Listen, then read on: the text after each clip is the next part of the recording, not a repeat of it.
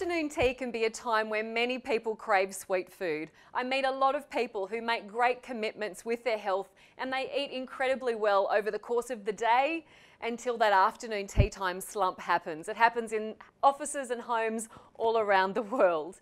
If I could suggest one thing to you, it would be to have brain balls on hand. Not only do they hit the spot when it comes to that craving for sweet food, but you get so many nutrients in every mouthful.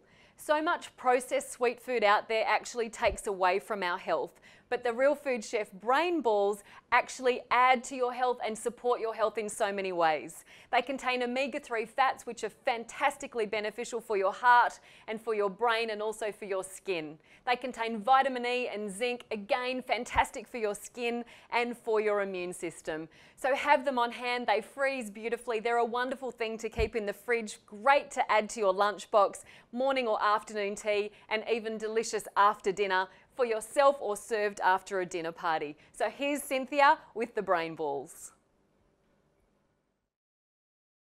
Brain balls, ha, classic. Love this recipe, easy, so simple. Food processor, I've got some dates here. I have a whole pile of dates. Clearly I'm not going to use all of them. I'm going to take the seeds out, which I've done with these ones here. To take the seeds out, you just open it up, take that out, pop it in there. So dates, the brain part of the brain balls, some beautiful sunflower seeds. Such an easy recipe, so good for kids. So good for kids to make as well. Some water, just to get everything nice and sticky.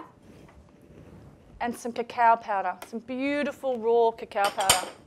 And a pinch of salt, just to bring out that flavour. I'm going to put this machine on. I'm going to blend it quite finely.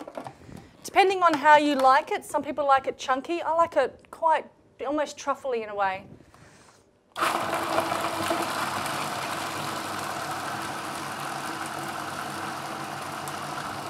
Now, as I'm blending, it's still very chunky. I'm going to use a scraper just to push down the sides. And as you can see, it's really still quite chunky.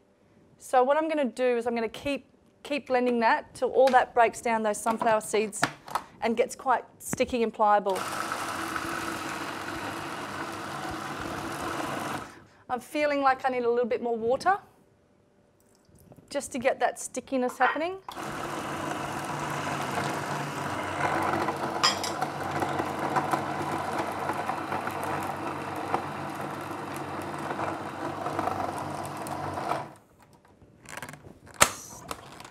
Stop your machine every now and then and give it a scrape down on the sides.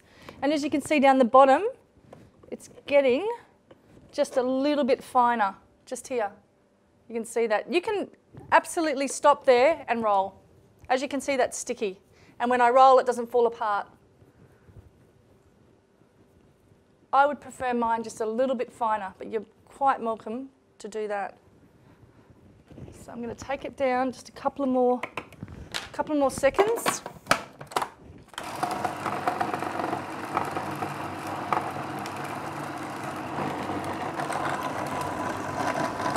Perfect.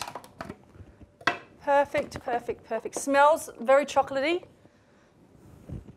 Just going to take this very sharp blade out and I'm ready to roll. These are fantastic snack.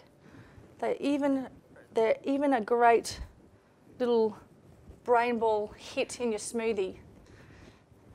Just roll little balls like that. They're freezable, especially if you're busy and you want to do a batch on the weekend. You can put them in the fridge or the freezer and they can last for weeks.